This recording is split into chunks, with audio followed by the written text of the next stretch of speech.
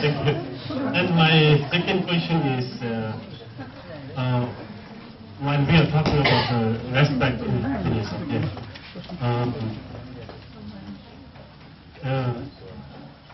you said that you talk about giving respect, and it's not about self, but self for others. Is it? Self for others. Self for others. If it involves giving respect, and it is not for self, but it is self for others. Is it? What is the meaning of self for others? Giving respect to others. Example. Yeah. In fact, what I'm saying is that when we see the feelings in relationships, it has to do with the feeling in oneself or another self. So either I am having the feeling and sharing it with others, or the other is having the feeling and sharing it with me. So is it self in human being and self in animal the same? That we will see. When we go into the details of the activity of the self, then we'll be able to, kind of demarcate that.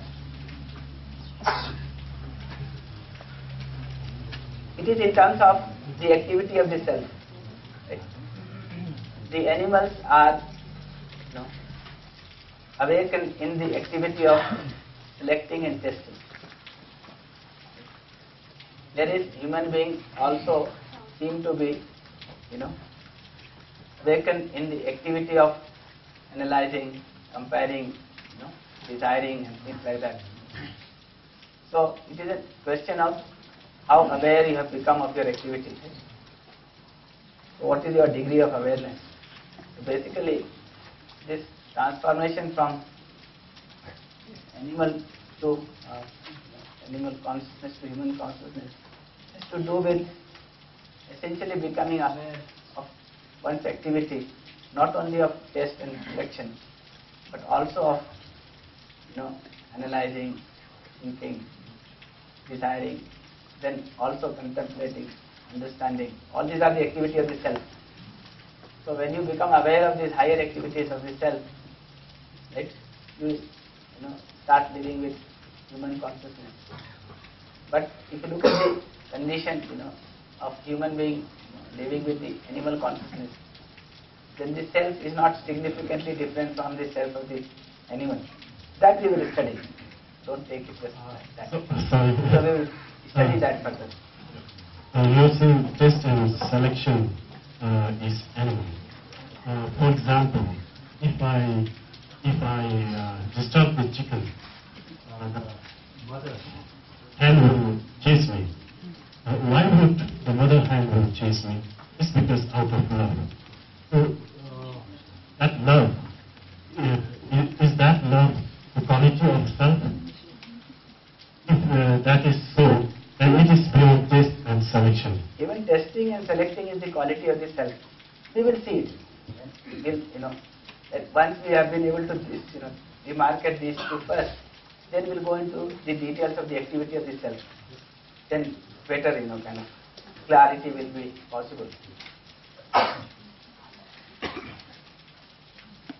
Any other question?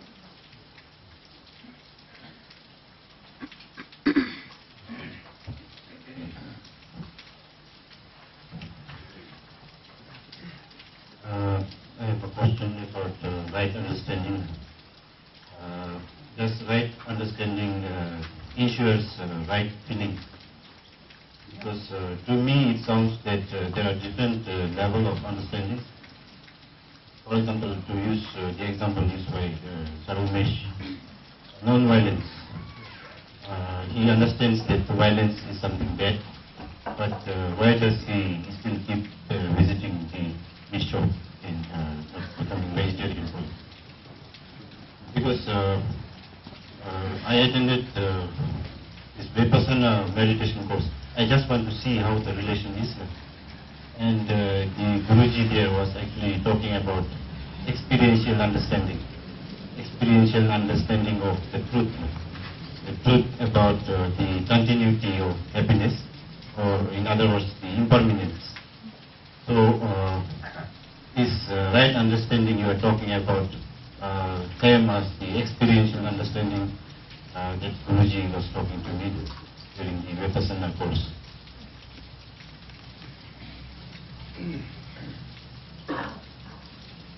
The meaning of experiential understanding would be that I can see it for myself. I am not just taking the words of the other. That would be the meaning of experiential verification. Is that true? So, what we are saying here is that I can see for myself, that is one thing. Okay? But this seeing for myself, what are the details of it? That has to be understood. When I am looking at something, I may look at it at different levels. Right? For example, if I am looking at human being, I can look at him at this level. I can also look at him at this level. Right? So, when I am looking at him at this level, I am still going through this experiential process. But this may not be sufficient. This may not be enough. I may or may not understand the human being in its completeness. When we are saying understanding, we are saying it has to be experiential, but it has to be in its completeness. The unit has to be understood in its completeness, in its entirety. So that is what we are trying to say here. And what are those aspects, when you are talking about entirety, that we are trying to unfold one by one. For example, here we are saying, if I have to understand human being, I have to understand the body, I have to understand the self. I have to understand the need of the body, the need of the self. I also have to understand how do you fulfill that need. Similarly, we will see, we need to understand the activity of the self and the activity of the body. All these will have to be experienced. So, the things have to be understood in its completeness. That is what is the meaning of understanding, to be very precise. So, when I am experiencing a human being, I have to experience the body, I have to experience the self, I have to experience the need of the self, the activity of the self. Right? All this I have to experience. When I have all this put together, this is called understanding.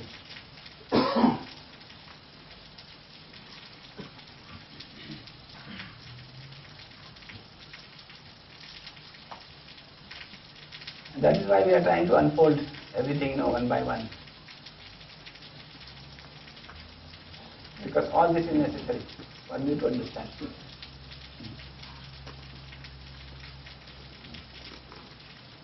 And if we do that, many of these issues will slowly surface out. For example, this impermanence. If you are looking at this level, this law of impermanence will be there. But when you start looking at this level, you would realize that there is a law of continuity.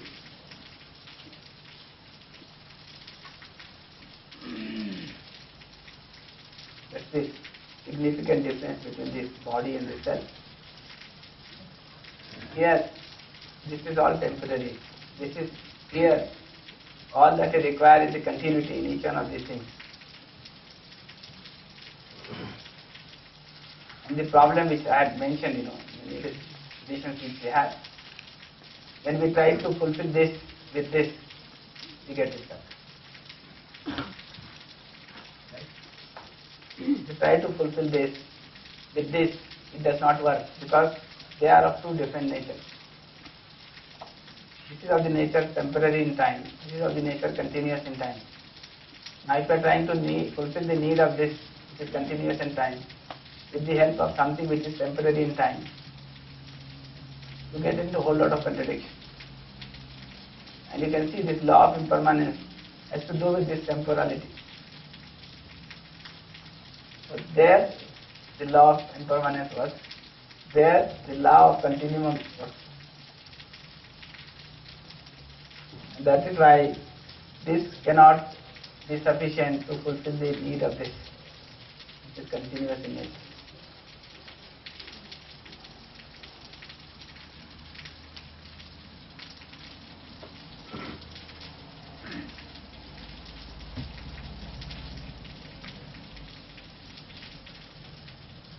And all this we had studied, This is the problem because you are trying to ensure the continuity of happiness, which is the need of the self, which is continuous in nature, with the help of the physical facility, with the help of the sensation, right, through the body, which is also temporary in nature.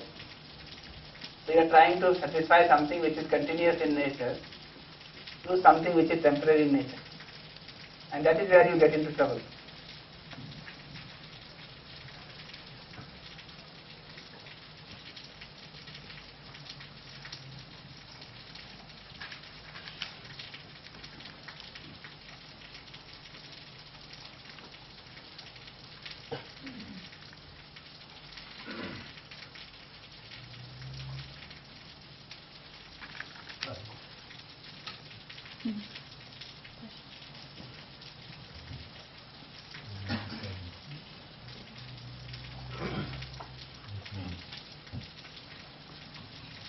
Big thing.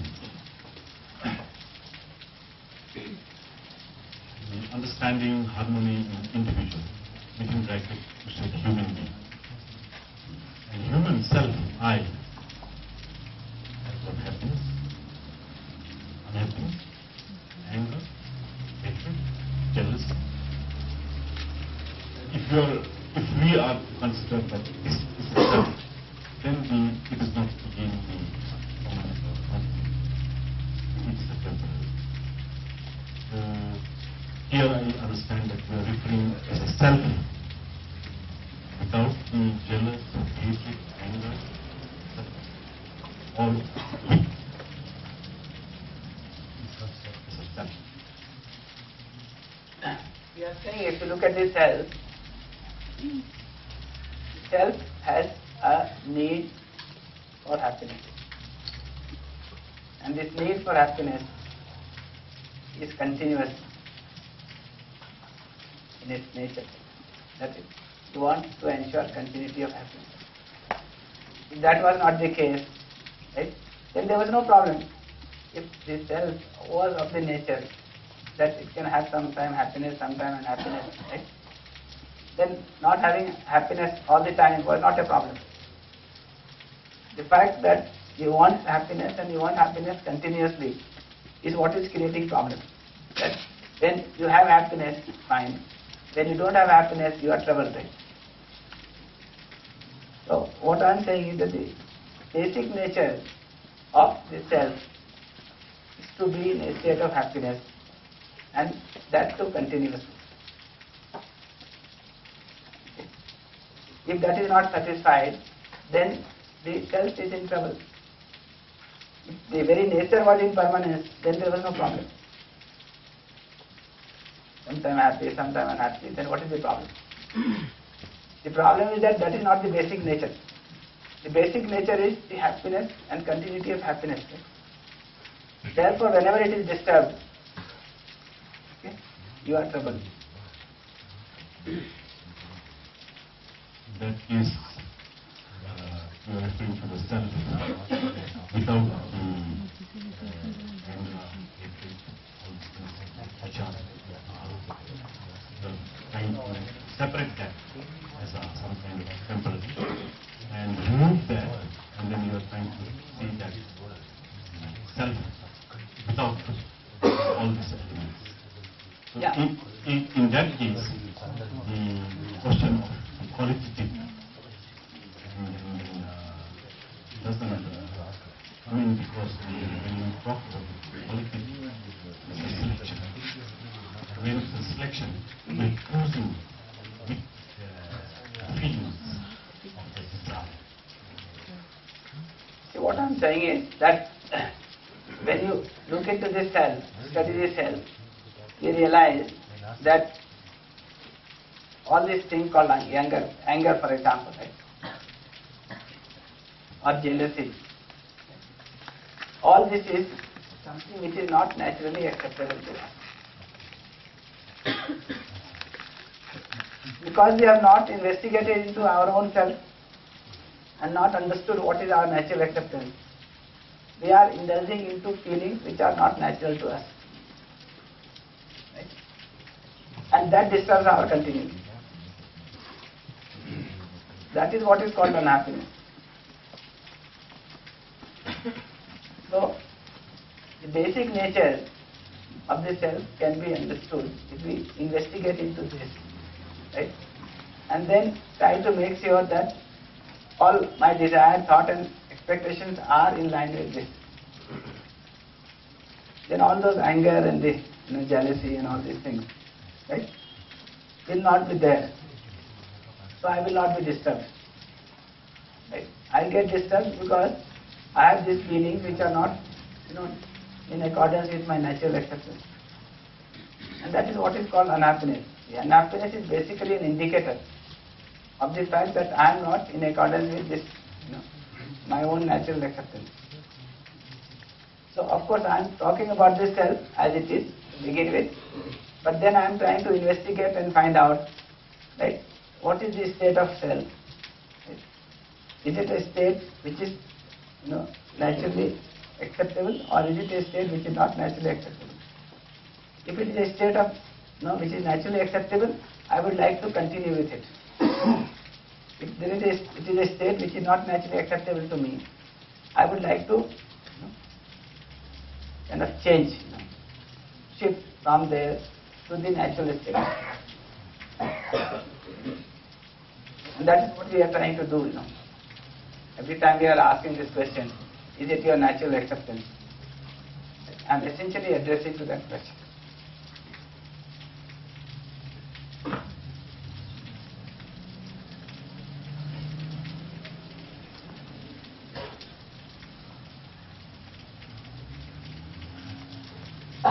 So let's go a little, one question.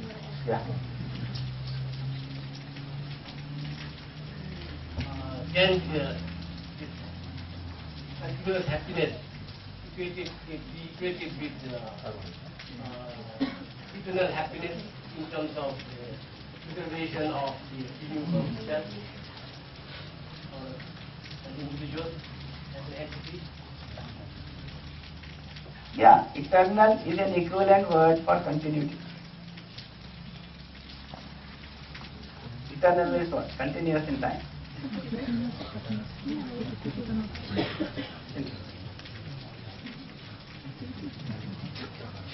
Yeah, what is it?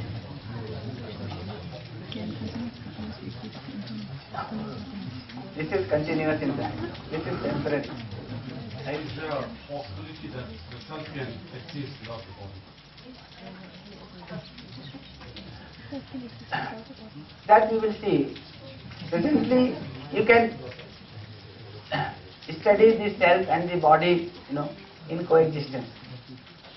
When you study this self and the body in coexistence, then you can also see whether it is possible for us to access things, not, access through the body. But if you look at the transaction, through the body, and then also see whether you are always accessing the body or not, then that will be possible for us. That it is possible for the self to access things directly, even if you are not accessing through the body. But then certain things have to be clarified in that connection. But it is possible.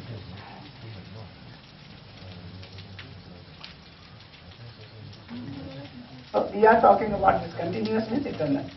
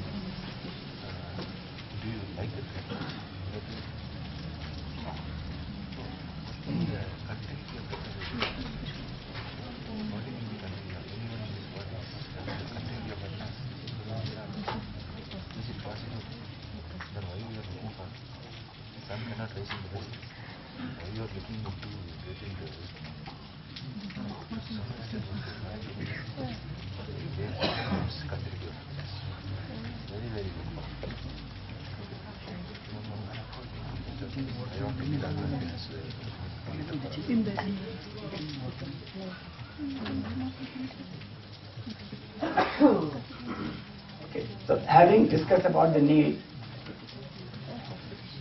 we now try to look at the activity of the cell and the activity of the body. So if you look at the activity of cell, you can see there are activities of desire, thought, expectation. But this thought is going on in you all the time, continuously, or once in a while? Continuously, right? So, it is going on in the cell.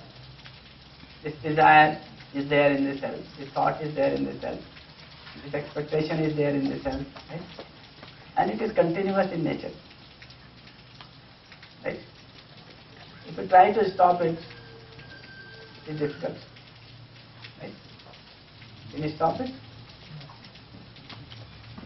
So it goes on. On the other hand, any work that you are taking from the body, okay, like activity of walking, eating, right? Can you take it continuously? Or the body will get tired after some time and you will have to give rest to the body.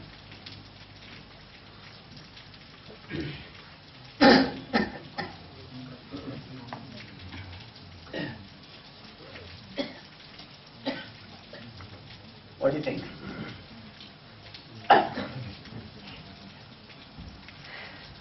Yes.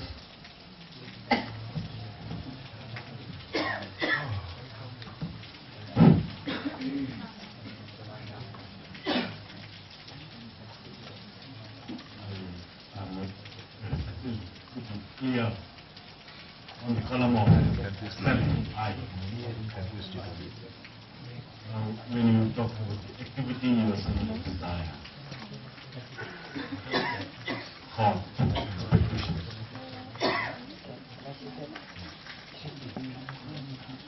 Desire is not a question. Thought is not a question. Expectation is not a question. These are temporary.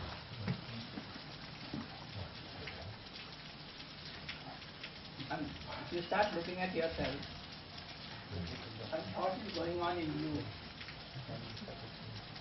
The object of thought may change, but the process of thought is continuous. Because when I look at this bottle, by this object, my thought of mineral water, but this is not a constant. It changes. If I don't see the object, then there is no thought. The thought occurs because of the object. Where by seeing a flower, I see the flower thought. I have a flower. Water thought. But if these objects are not there, objects are not there, the thought cannot be a continuous. But I took care, self took care of it, not the thought. Yeah. So you start looking into yourself as to whether when you are not having any when you are not having any object in front of you, okay, whether the thoughts are still going on or not going on.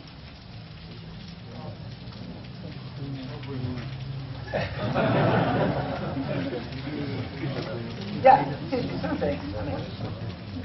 You have to start looking into yourself.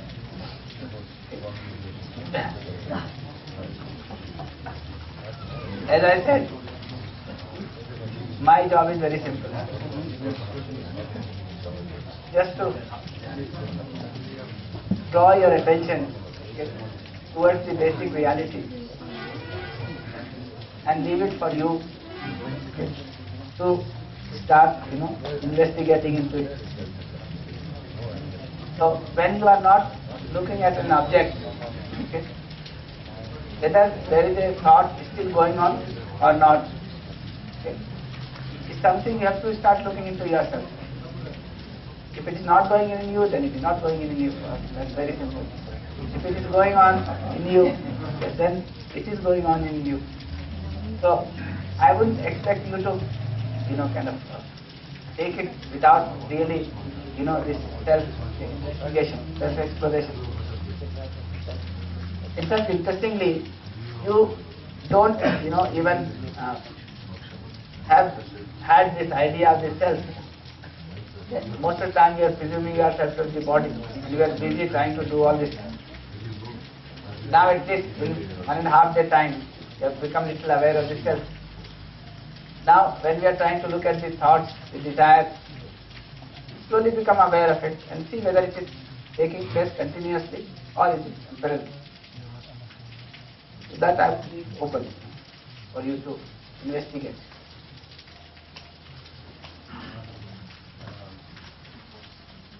Yes, I think you have selectively used thought and not mind.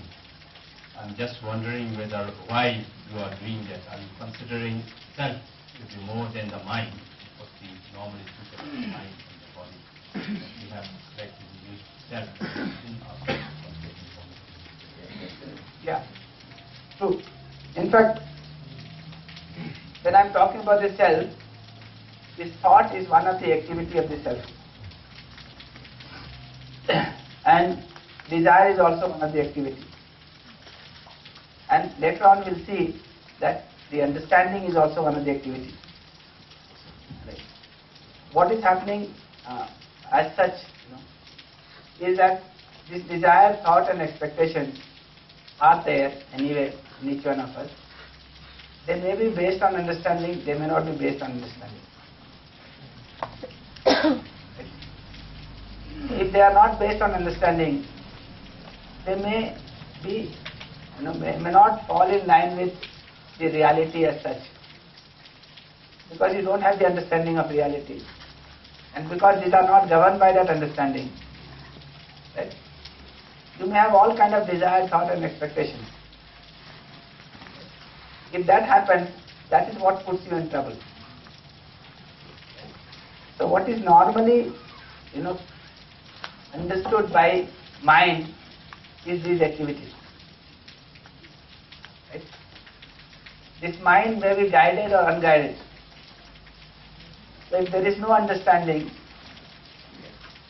then this is all unguided and you don't know where it will end up. Right? When you have the understanding, okay, this will be guided by the understanding. Understanding of the reality. Okay, and your desire, thought and expectation based on understanding of the reality. Therefore, based on reality. So that shift is important. Right?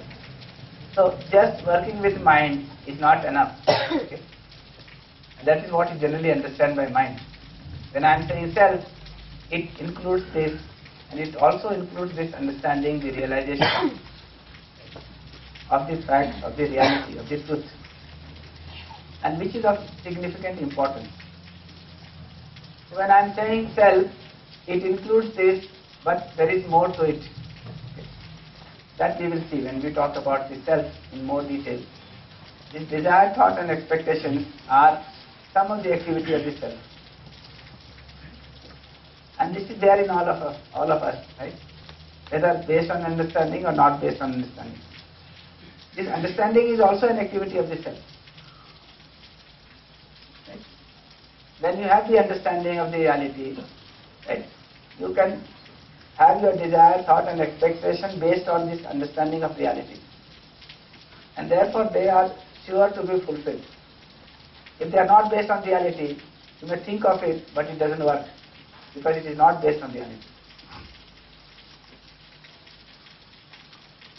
So yes, I am purposely not using the word mind here, because mind has certain connotation. Okay? At the most, it includes thought and expectation, or desire, thought and expectation.